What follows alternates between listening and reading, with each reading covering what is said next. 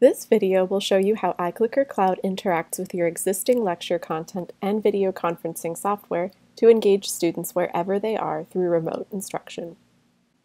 Before coming to this step, you'll need to have already downloaded the Iclicker Cloud desktop software from iclicker.com/downloads, created your account, and set up your course. Having a consistent order of operations can be very helpful when setting up each remote class. This is my own personal preference, but you can follow the steps in any order you'd like. I always start by first opening the Iclicker Cloud Instructor software, then my lecture slides, and finally my video conferencing software.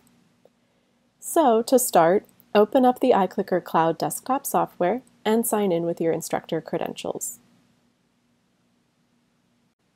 Hover over your course and click Start Class. This launches your Iclicker Toolbar, which you'll use to control synchronous polling, quizzing, and attendance activities. The Iclicker Toolbar is going to float over the other content on your screen, just like your video conferencing software, as I'll show in a moment.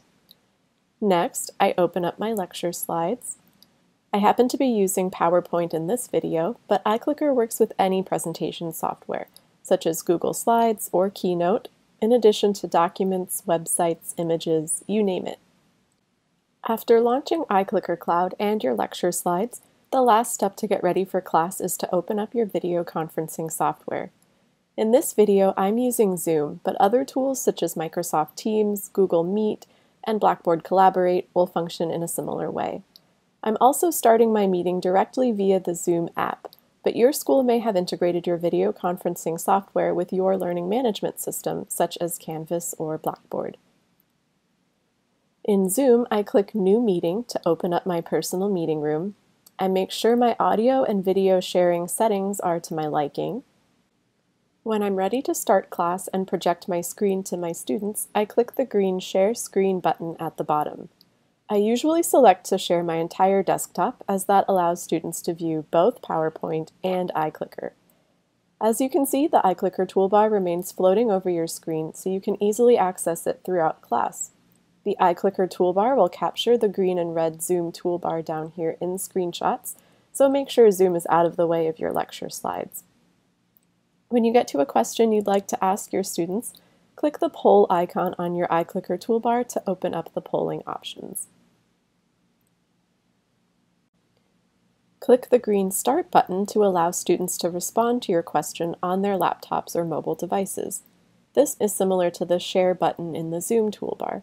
While the Zoom toolbar allows you to share a live stream of your desktop with your students, the Iclicker toolbar captures a static image of whatever is on your screen at that moment and sends that screenshot as a polling question to students' devices.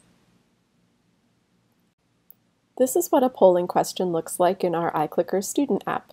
Students see everything that was on your screen when you clicked the Start button on your Iclicker toolbar. For a multiple choice question like this, the answer choices automatically show up as A through E below the screenshot. As the instructor, you'll click the red Stop button to close the poll. Click on the results icon to share the feedback with your class. You can grade the results by clicking on each correct response. You can also grade after class on the Iclicker Cloud Instructor website, or not at all. When you're done with your Iclicker activity, click the back arrow and then click the End button. You can end your Iclicker class session with or without an exit poll. Thanks for watching, and please visit iclicker.com/support to learn more about using Iclicker Cloud.